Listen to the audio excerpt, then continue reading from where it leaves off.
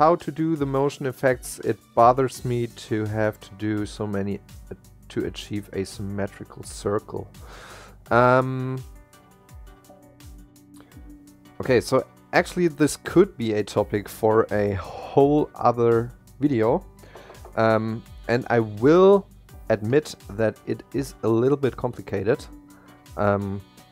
compared to MA2, but I have figured out a way for me to do symmetrical circles quite easily, and that is with a, well, I'll show you.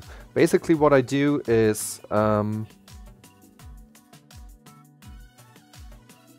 let's just call my symmetrical preset, and maybe we'll take the washers, because on the spots it's a little bit hard to achieve a symmetrical thing.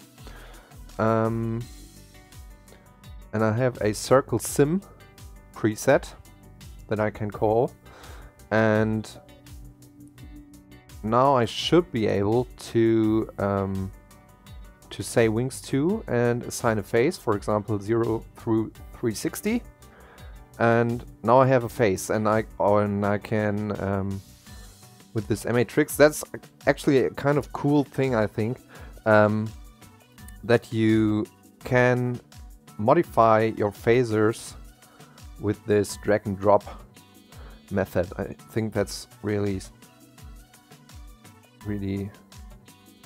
I like it, honestly. I find it cool, and I can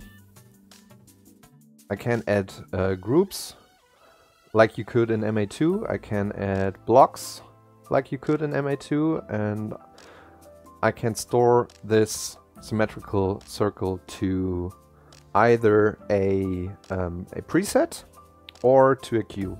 And the way I do it is that my circle sim phaser actually is a preset with a recipe, and this recipe does two things. I have a group for all the moving heads on the left side of my rig, and I have a group for all my moving heads on the right side of the rig. And I tend to have this these groups anyway, so it doesn't it's not an extra step for me, because those two groups I nearly always have in my show. And then I have just pre-built, and I did this I think with the predefined phasers. I just took the circle phaser and I copied it, and I inverted the direction of it. So I have, as you can see here, I have a circle and I have a circle invert.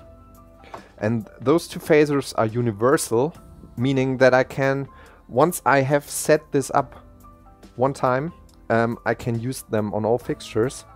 And then I use this circle sim phaser, which basically takes the left group, the left side of the rig turning one way and the right side of the rig turning the other way.